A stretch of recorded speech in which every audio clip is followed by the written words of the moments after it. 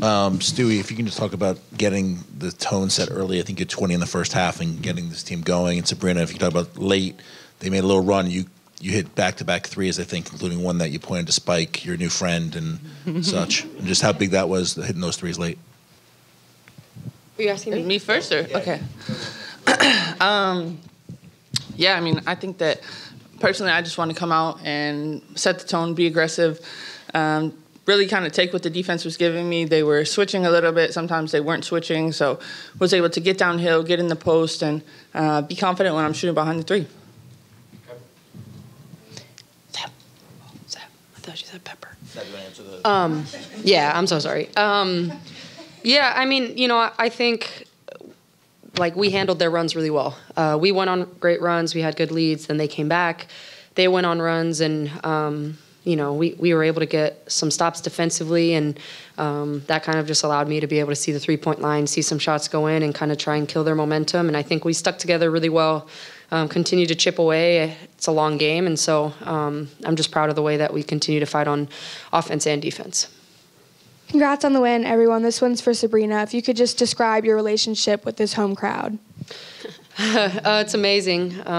You know, kind of getting drafted here and being able to be a part of this organization from, you know, when there was 3,000 people in the stands to now there being a sellout. They've just continued to support me throughout my entire career. The teams that, you know, I've been on and have come in here and just poured their heart and soul into this organization and wanting to win. And so every night I step out there, I want to be the best that I can for this team, but for the fans that have supported me and us every single step of the way. And that's the part about home court advantage that, you know, is, I would say, really crucial, is like you have these fans that are behind you that make it really hard to play here for other teams. But for us, like, we use that for motivation and fuel. And when you're going on runs like that and you're hitting shots, you're getting blocks, and you know, it feels like you can almost achieve anything in this building. Hello, all. Congrats on the win. My question will be for Coach. You lead this game almost wire to wire. You hold A'ja Wilson to a season-low 6 rebounds, tying that mark. So what sort of statement do you think a performance like this sets out, and how can you keep that momentum alive? Yeah, look, you know, obviously we came out as game one. We knew we wanted to play with a sense of urgency and protect our home court, and Asia's obviously a key player for them. And you know, I thought she still ended up with 21, but overall we did a good job on her. You know, she had to work for all those points that she got. You know, when you got JJ and Stewie out there, and we could, you know, just throw a few different looks at her, I think that just made her a little bit uncomfortable. But yeah, so hopefully we can go slow her down in game 2 as well. Appreciate your time and insight. Congrats on the win. Breanna, to the same question about A'ja, how intentional is that part of the game plan, knowing all the other weapons obviously that Vegas has? How intentional to say we're going to key there? I mean, I think that we're playing to our scouting report really well, knowing obviously where A'ja is, because the talent that she is, and making sure that, you know, when we do send 2 to the ball, we have help on the backside, someone's continuing to rotate, and if they're going to take a 3, you know, it's going to be a contested one. Everything we want it to be contested, and one shot and out. Sab, I wanted to ask about your defensive performance today. You know, just how that felt in comparison to playing the Aces in the playoffs last year, especially as they were trying to come at you basically from the first possession of this game. Yeah, I mean, I felt really solid defensively. Also, you know, understanding ways that I can get in passing lanes. Kind of like Stewie said, just continuing to play to our scout. You know, obviously really familiar with a lot of these players, you know, the second time around after seeing them. Kind of understanding, you know, all the looks that they're going to throw at us. I feel like we prepared really well, came out in game 1 and executed exactly like we were supposed to. And personally, obviously, I'm going to continue to do what I can to kind of try and slow Jackie down. Obviously, she's a great player for them, and you know, just going to continue to do what I can on the defensive end to try and get as many stops as possible and make things difficult. Congratulations on the win. Sabrina, this one's for you. How much different is it, 2 things, 1 being healthy and 2 being able to take advantage of the first step work you have done to be able to get downhill this year? And how much has those 2 things changed the matchup, not just today, but all season? Yeah, I mean, I think it's helped all season, just being able to get into the paint, whether it's finishing, driving, looking to kick, whether it's dump off to the bigs or just looking to find my shooters.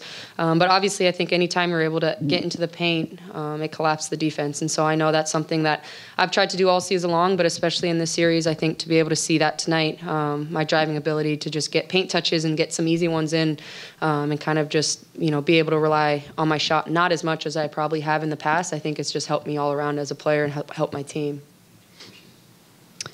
Congrats on the win, everyone.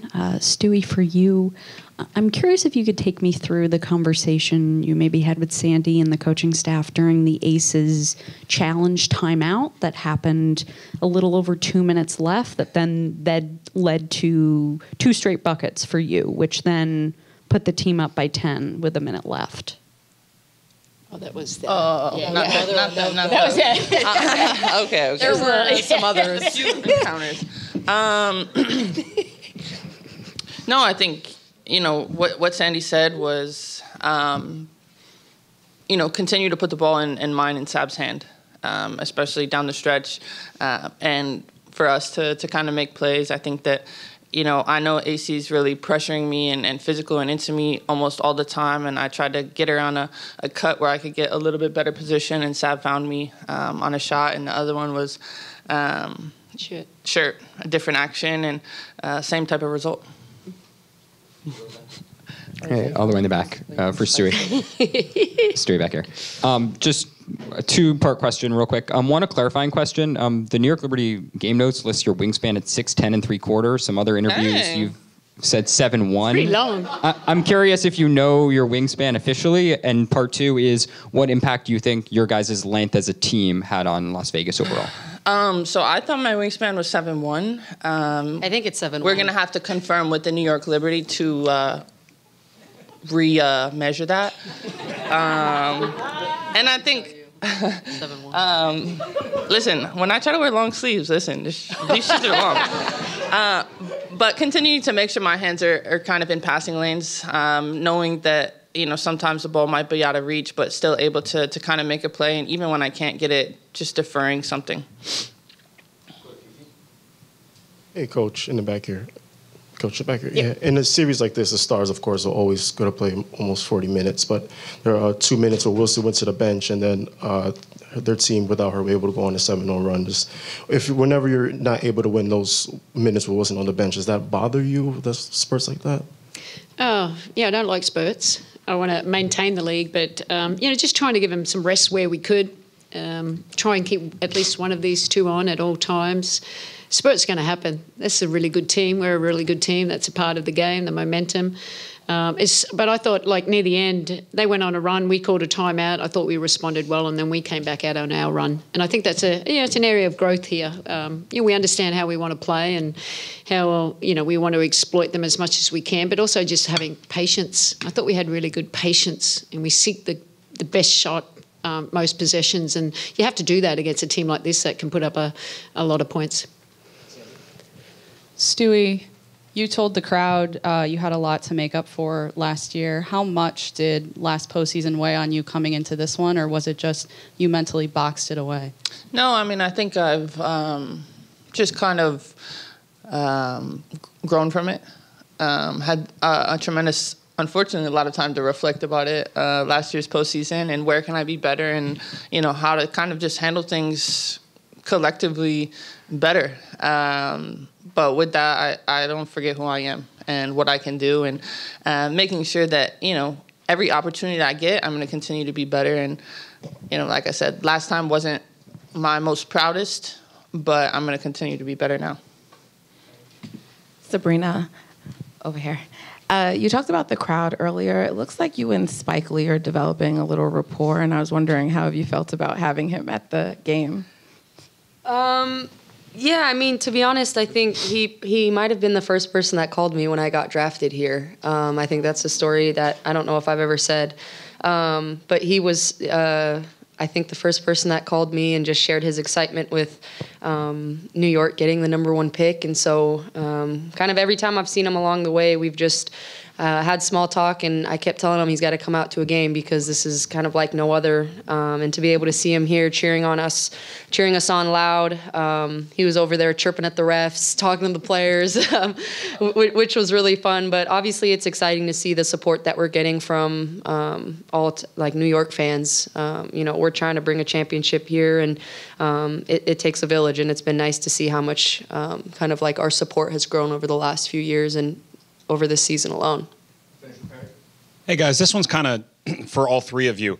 Just last year, obviously, we had this thing in the finals, and now we have the rematch. But the team today played with a confidence, leading pretty much wire to wire, never trailing at least. Is there a confidence here? Is there a mental bar that has been broached since last season?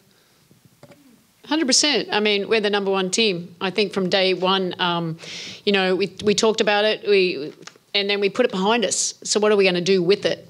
And you could see we've grown so much as a team. You guys have seen us these last 2 years, from year one to year two, just our growth, the chemistry. That's a part of more time together, and just building deeper relationships and experiences on the court that we can continue to be, to get better. What's our potential? And we knew it was just about time. But yeah, we have a lot of confidence, but we know we still have to go out there and play in the right way. Thanks, everyone. Thank you.